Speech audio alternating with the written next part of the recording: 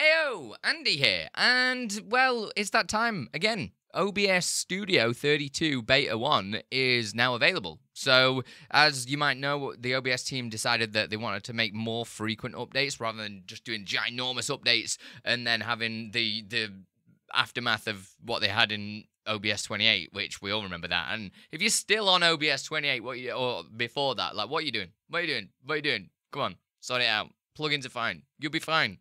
But OBS 32 is got a bunch of different like bug fixes and everything like that in there, and there's a couple of notable changes. So you can look through all the details on the OBS GitHub page. I'll leave all the link in the description and everything like that, and you can even download it and try it out yourself.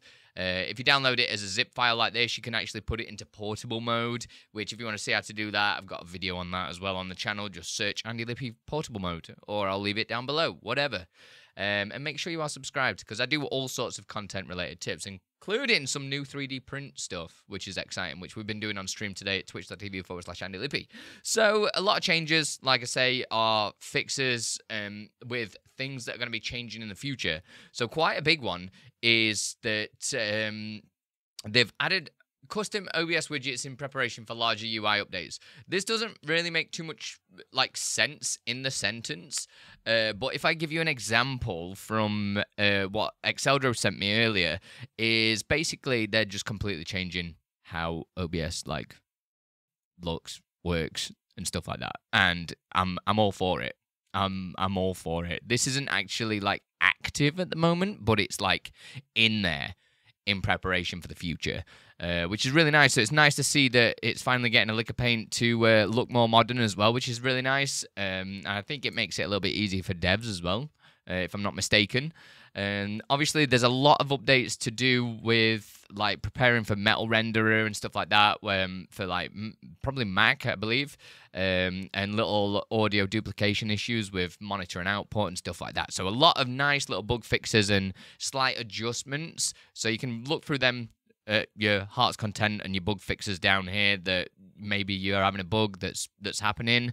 But the things that are most notable are the new features section. A basic plugin manager that Finite Singularity was streaming on his channel. Obviously, if you guys are using the StreamUp plugin manager, then you're already in the future, man. We've had that out since like OBS 29 or something like that, and something that I work on daily to make sure it looks awesome. You can opt in for automatic crash log reports as well, which is quite handy for the dev guys, because a lot of people don't share their crash logs and then they just complain that features don't work. And there's nothing harmful in the logs about your machine or anything like that that isn't fine to be used publicly. It tells them about your hardware, that's it, but it's not going to give you your IP address or anything like that. And a lot of people are always scared to upload the logs, so that is a really nice feature. So I would recommend just enabling that. We've got voice activity detection to NVIDIA RTX, which is another great feature to make your stream sound a lot better if you're using an RTX card, because then that way it's going to it improves noise suppression, because it's going to be listening for when you're talking, which is awesome. We've also got removal of chairs in NVIDIA RTX, so we'll test that out in a minute, whether or not it explodes my PC whilst we do it. And we've got hybrid MOV support now, which I'm guessing that also means that it's better to be used on Mac and stuff like that, which is great. So let's have a little look in OBS. This is OBS 32 beta.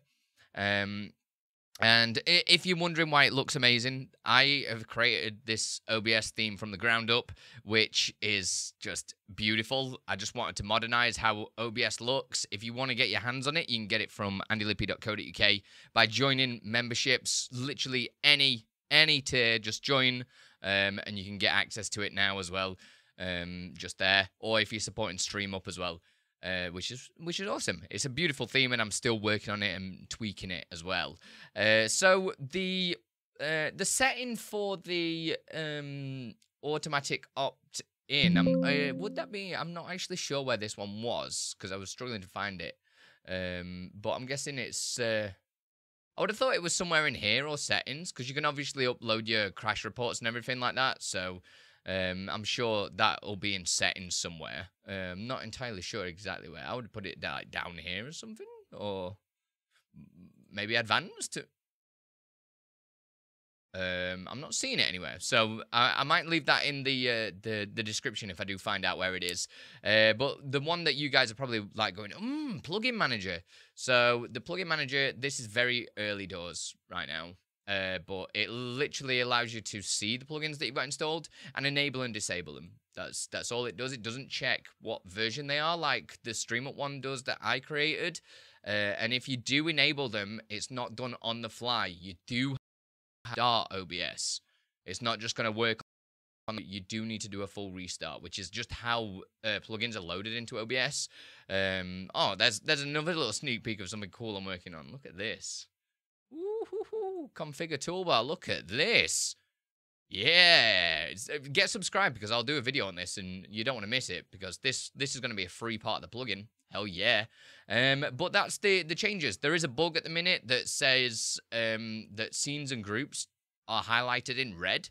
But they're aware of that, and obviously just have a little poke around. Like I say, it's more performance updates and bug fixes. But let us know what you think, and obviously, if you have any issues, if you're trying it, make sure you do feed it back to the OBS dev team. Make sure you subscribe. Come visit me at twitch.tv/Andilippi, and you can see me like work on the plugins that I make and everything like that, and 3D printing and all sorts of stuff that we've got going on at the moment. So much love to you all. Put your rock over the stone. See you soon.